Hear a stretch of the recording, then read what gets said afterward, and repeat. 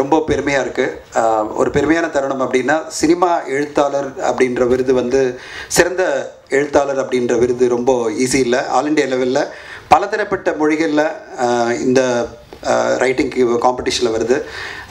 அதில் நான் நிறைய கட்டுரைகள், என்னுடைய கட்டுரைகள் வந்து தமிழில் எழுதியிருக்கேன், இங்கிலீஷில் எழுதியிருக்கேன். என்னுடைய புத்தகத்துக்கு அவார்டு கிடச்சிது 2015. அது பிறகு நான் வந்து புத்தகம் அது ஒரு ஃபோக்கஸ் போயிட்டுருக்கு. அதே சேமில் நான் பிஹெச்டி பண்ணிகிட்ருக்கேன், PhD on Indian film industry. அந்த பிஹெச்டிக்காக சினிமானுடைய க்ரோத்தை பற்றி நான் எழுதிட்டு இருக்கும்போது நிறைய கட்டுரைகள் ஆங்கில பத்திரிகையிலும் தமிழ் பத்திரிகையிலும் எழுதிட்டு வந்துட்டே இருந்தேன். ஒரு வருஷத்தில் பார்த்தீங்கன்னா 2014 26 கட்டுரைகள் எழுதி முடிச்சிருந்தேன். நான் நிறைய பத்திரிகைலாம் தொடர்ந்து கேட்டுகிட்டே இருப்பாங்க. பத்திரிகைகள்னால் நான் சொல்கிறது வார பத்திரிகைலேருந்து தினசரி பத்திரிகைலாம், நீங்கள் இதை எழுதி கொடுங்க அதை எழுதி கொடுங்க அப்படின்னு சொல்லிட்டு என்னால் முடிஞ்ச வரையும் நான் எவ்வளோ முடியுமோ டைம் கிடைக்கும் போதெல்லாம் எழுதி அனுப்பிச்சிட்டே இருக்கும்போது ஒரு நினைத்து பார்க்கும்போது இவ்வளோ கட்டுரைகள் எழுதியிருக்குமே அப்படின்னு நினச்சி பார்த்துருந்தேன்.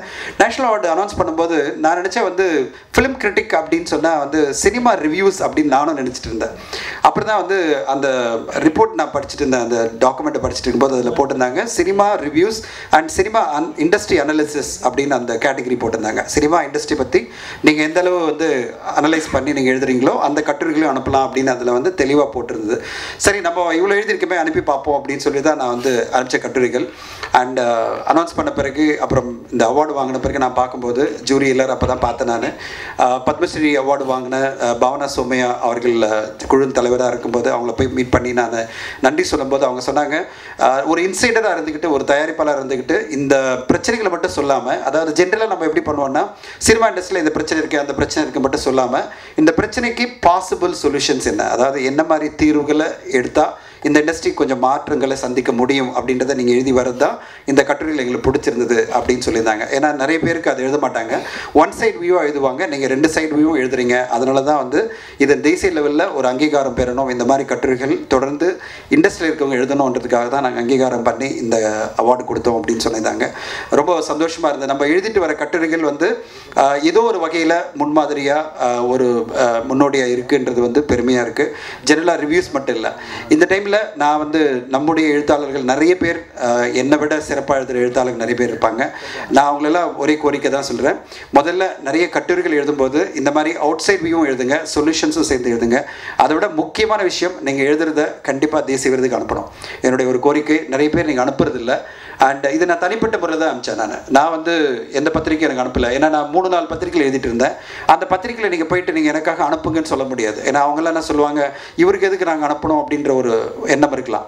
நான் என்ன ஃபீல் பண்ணேன், சரி என்னுடைய கட்டுரைகளை நானே அனுப்பலாம் அப்படின்னு சொல்லிட்டு நான் வந்து அது அலௌடு. ஆத்தரும் அனுப்பலாம், பப்ளிஷரும் அனுப்பலாம். நான் வந்து ஒரு ஆத்தராக என்னுடைய கட்டுரைகளை அனுப்பிச்சிருந்தேன்.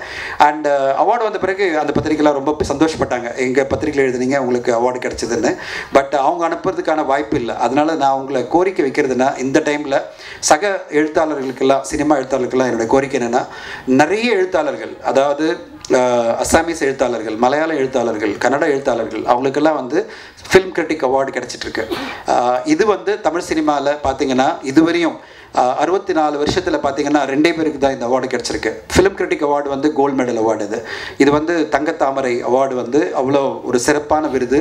இது உங்களுக்கெல்லாம் கிடைக்கணும், அது நான் என்னுடைய ஆசை. அதுக்கு நான் சொல்கிறது, சிறப்பாக எழுதிட்டு இருக்கேன் நீங்கள், உங்களை பல பேர், நீங்கள் கண்டிப்பாக இந்த தேசிய விருது அனௌன்ஸ் பண்ணும்போது நீங்களும் இதில் பார்ட்டிசிபேட் பண்ணணும். ஏன்னா இது வந்து இங்கிலீஷில் எழுதுறதுக்கு மட்டும் கிடைக்கிற விருது இல்லை, தமிழ் எழுதினாலும் கிடைக்கும். எப்படி நம்ம ஐயாவுக்கு வந்து கண்டினியூஸாக அவார்டு கிடைச்சிட்டே இருக்கோன்னா, தமிழ் கிடைக்குதுன்னா நீங்கள் புரிஞ்சுங்க, அந்தளவு வந்து வரவேற்பு இருக்குது தமிழுக்கு.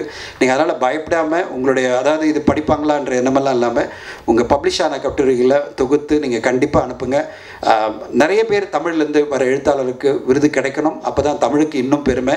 அண்டு இந்த டைமில் என்னுடைய கட்டுரைகளை படித்து ஊக்குவித்து வர அனைத்து ஊடக நண்பர்களுக்கும் என்னுடைய நன்றிகள். அங்கே நாங்கள் போகும்போது தான் நான் பார்த்தேன், என்னென்னா நம்ம இதில் வந்து 7 தடவை அவார்டு வாங்கின வைரமுத்து சாருக்கு அங்கே கிடைச்ச வரவேற்பு எனக்கு ரொம்ப பெருமையாக இருந்தது. அப்புறம் நான் கொஞ்சம் நேற்று நைட் நான் அனலைஸ் பண்ணிகிட்டு இருந்தேன்.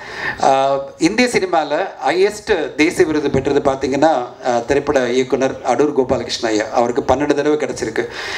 அதை வந்து ரெக்கார்டை பிரேக் பண்ணி பல தரப்பட்ட விருதுகளும் 15 அவார்டு மேலே வாங்கி, அதாவது நான் சொல்கிறது 12 தாண்டி இந்தியாவிலே ஹையஸ்ட் தேசிய விருது வாங்குகிற ஒரு படைப்பாளியாக, ஒரு எழுத்தாளராக நம்ம நம்ம வந்து ஒரு லிரிசிஸ்டாக வரணும்னா அது கவிப்பேரரசு வைரமுத்து ஐயாவில் தான் முடியும். அது வந்து ஐயா என்னுடைய கோரிக்கை அது. நீங்கள் வந்து அதை ஓவர்டேக் பண்ணி தமிழ் சினிமா தான் வந்து பெஸ்ட், அதாவது நம்பர் ஆஃப் அவார்ட்ஸில் ஹையஸ்ட் தேசிய விருது வாங்கின ஒரு மாபெரும் படைப்பாளி என்ற விருது வரணும். அதுதான் எங்களுக்கெல்லாம் பெருமை. ஸோ அடுத்தது அவரை நான் இங்கே இன்வைட் பண்ணும்போது அந்த கோரிக்கையோடு நான் அவரை இங்கே வர சொல்கிறேன். இந்த டைமில் நாங்களாம் ஒன்றா சேர்ந்து உங்களை தேங்க் பண்ண தான் கூப்பிட்டது. இந்த குறுகிய காலத்து அவகாசத்தில் நீங்கள் வந்ததுக்கு நன்றி. இந்த மீட்டிங் அரேஞ்ச் பண்ண நிக்கிலுக்கும் அவருடைய டீமுக்கும், இந்த வெனியூ கொடுத்து எங்களுக்கு சப்போர்ட் பண்ண பிரசாத் தேட்டருக்கும் என்னுடைய நன்றிகள். உங்கள் முன்னாடி கவிப்பேரரசு வைரமுத்து ஐயா அவர்களுக்கு வாழ்த்துக்களோட